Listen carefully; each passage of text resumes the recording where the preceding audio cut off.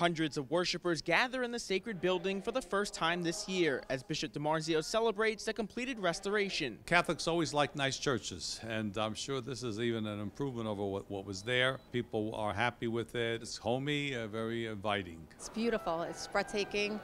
It's everything I wished it would be and more. Over the last 6 months, the Howard Beach Church has transformed. During my last visit, it was a large empty space. The sketch on paper, now a living masterpiece. The crucifix mounts to the wall in the center of the church. Statues of the Sacred Heart and the Blessed Mother sit in the sanctuary. Marble floors and new pews line the building. The pastor, Father Francis Maria, led the project, but acknowledges generous parishioners, many of whom have endured heartache. 3,000 families in St. Helen Parish experienced Hurricane Sandy only 4 years ago, donated more than $1.4 million to Generations of Faith. They deserve a place to honor and worship God. Our community has shown its strength.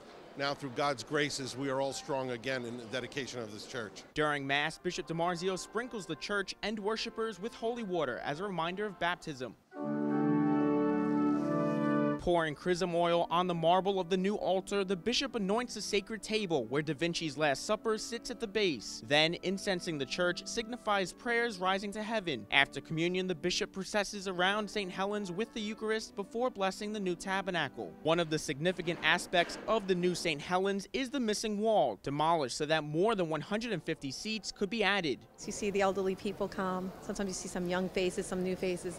And it all comes together, becomes a family. We recently moved and we chose to stay here basically because of our parish family, the people that we met here. This is where we belong. And with the restored church, members of St. Helen's hope to welcome more Catholics back to their family. Reporting for Currents from Howard Beach, I'm Tim Harfmann.